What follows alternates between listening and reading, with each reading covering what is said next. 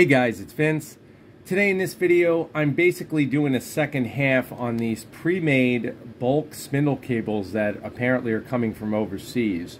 I'm seeing a lot of vendors now wanting to carry them in terms of offering them with spindles to make, once again, the package look like a sweeter deal. Well, after close investigation, opening up one of these bulk made connectors, you can see what we have here. I'm hoping she gets this on camera.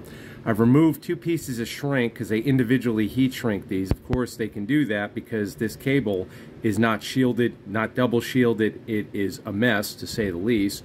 You can see fraying all over these connectors, and I left two pieces of shrink on straight from the factory. You can see the bag right here. We're going to remove them right now so you can see on camera what you're getting, but look at this pocket that's missing solder. Both of these terminals are completely soldered incorrectly, and this is what you're putting your trust in. All of these vendors that are selling this crap, this is what they're offering to you in a three-phase power cable.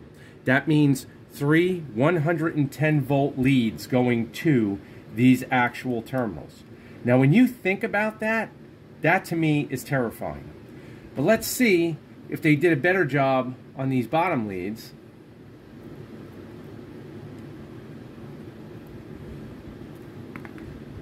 See if I can get that off, because of course you think they're doing you a favor by insulating this crap. Let's see. Okay, this lead looks like it actually has a little more solder. Again, I don't know if you can get that on camera. Let's go to the next one, because I'm getting a lot of questions on, oh man, your cables are so expensive compared to when I can get this crap. Well, there you go. Nothing. No solder at all. Bare. So my next question is, and this goes out to anyone out there who's purchased one of these, or even a vendor that's selling one of these, because I'm sure vendors are watching my videos as well. I'm wondering, when is quality control actually tested on bulk made spindle cables? And the reason I ask that question, if there was a way to do this where you could actually do bulk made cables in a fashion that you could assure safety, you would not ever have to worry about making money because everybody would want one. The unfortunate side is when you go to these factories, there is no way to have any type of quality control done unless you have someone watching as every person is assembling one of these. There is no robot for this yet. So everything you see here, when you see these vendors that are offering these bulk made cables, they're basically saying, hey, we trust this person or this factory enough to produce cables that are safe for you, your family, or whoever else is working in your shop. And I hate to say it, but you heard it here first. Someone's going to get hurt, especially on something like this, and that's what's frightening. I hope more YouTube videos are done exposing this kind of crap, because this is terrifying. And this is why I don't charge what these people do for their cables. I can't. My cables are handmade. They're totally different than what you're seeing here. And that's what we're seeing on this market now, becoming more and more the norm. Bulk packaging on high voltage cables. Number one, the gauge wire is not correct. These are 18 gauge. They should be 16 gauge to support a spindle's power requirement. And then on top of that, these connectors are terrifying. Because remember guys, it only takes one poor connection to break. One of these connectors break, I don't care about their heat shrink and all this other crap.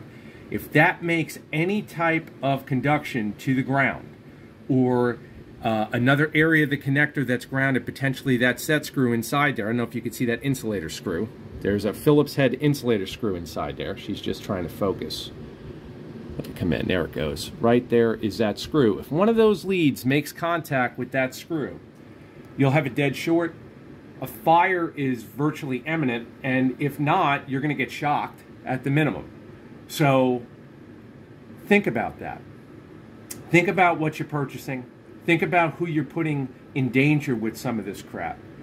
And it's really scary to me that vendors are looking at more profit rather than looking at someone's safety, because this is going to bite someone. I'm telling you now, it's going to happen. It may not have happened yet, it's going to, because one of these leads, and this one especially, there is barely any solder in there at all.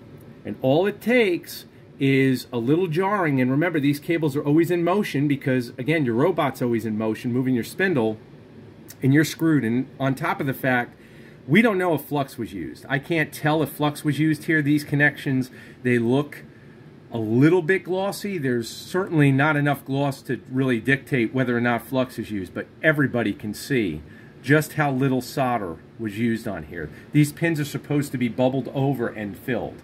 That's the correct way to do it. You've seen it in my previous videos. This is terrifying. So, again, now we've taken a look together and seen exactly what you get. This is what you get when you get bulk cabling. You can see the fraying here on the terminals, on these 18 gauge leads, which once again are not correct sized.